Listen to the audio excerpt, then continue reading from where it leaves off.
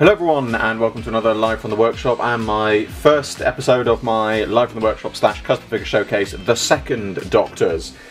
So today we are going to be doing obviously a Second Doctor custom, and we are going to be doing, some of you may remember a couple of weeks ago I did a trilogy of Dalek customs from the Polystyle Publications comics.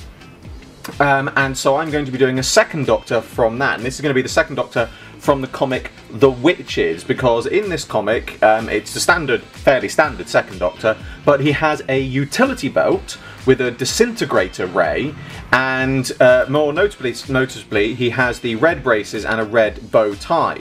So the first thing I'm going to be doing is painting up the shirt and painting up the utility belt, which I've sculpted on. I've added these little bits of Milliput onto the side here, as you can see, because what I'm actually going to hopefully end up with is these will sort of puff the coat out a bit and just make it a bit easier to see the bits underneath the, to see his braces and things underneath the shirt.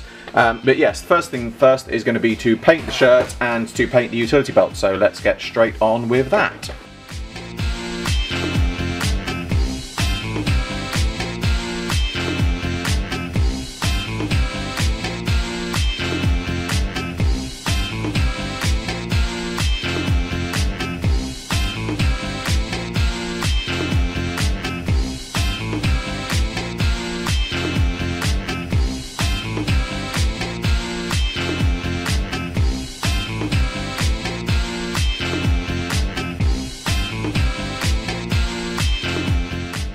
And so here we have the finished Second Doctor from The Witches comic. I'm normally, this is where I go, I'm very pleased with how this came out, but it's more inclined to say I'm very surprised with how well this came out, because it was one of those ones that it seemed like it was such an odd thing that I didn't think it would really work, and it was just one of those things that I don't know why, it wasn't that I didn't want to do it, but I was just one of those things where you're doing it and you think, I don't think this is going to work, but clearly it did, and here it is. You know, I'm very pleased with the sculpting work. The detailing has come out very nice as he spins around. You can just see his red braces underneath his jacket.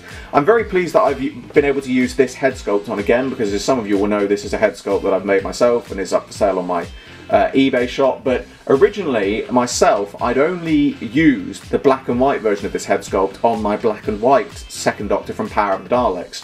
And whilst he doesn't wear this hat in the Witches comic, he does in some of the other comics, and he does wear it in sort of the logo previews, as it were. And this is the first colour version of the head I actually made, so it's nice to have finally put this onto a custom and have a use of it. You know, I really am sort of very pleased with how that looks.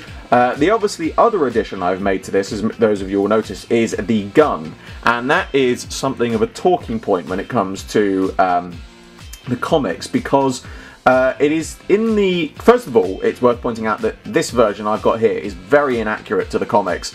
I have put this on there because I had the spare Cyberman gun floating around at the bottom of the box, and I just thought it looked a bit... Well, it was very 60s, it's an Invasion Cyberman gun. So I cut the end off, added the wire into it, which I then fixed onto the belt, to make it as he does as he has it in the comic.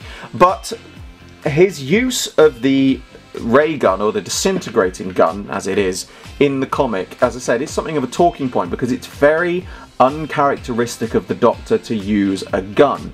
More specifically, the first story it appears in is The Master of Spiders.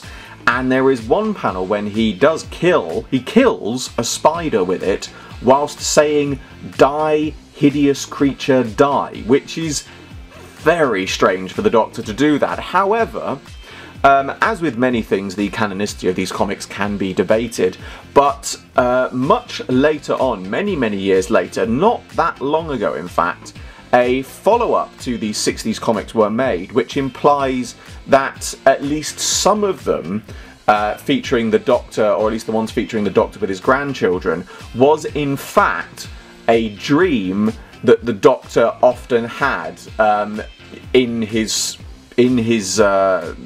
dream state of his ideal sort of companion, where his ideal sort of companion quests or adventures, where the enemies he faces are more sort of a bit naughty. They're not evil, they're just a bit, oh, you know, a bit bit mischievous sort of thing like that, you know. So the inclusion of that as a dream, as these events of a dream, obviously does then draw to question, well, that means technically he didn't have the gun and he didn't really kill things, and you know, it's just a thing of the Doctor's mind, which works well, but it is worth pointing out that it doesn't necessarily negate all of those the canonicity of those comics, because the later ones, where the second Doctor is exiled to Earth but before his regeneration, there's not really a huge amount that doesn't say those particular ones didn't happen. So it's, you know, it's an interesting dynamic of these comics, and it would be lovely to see them reprinted. I do believe they are all available to view. Scans of them are available to view online on I think it's the WhoPix site. They have scanned in all the comics, including the original first Doctor ones, the second Doctor ones, and then later some of the third and fourth Doctor ones. So if you want to go and read them, I will put a link in the description. They are certainly an interesting read. As I said, the canonicity of them is very much debated, so take what you read with a pinch of salt. But it is certainly a series of comics that I would love to see reprinted.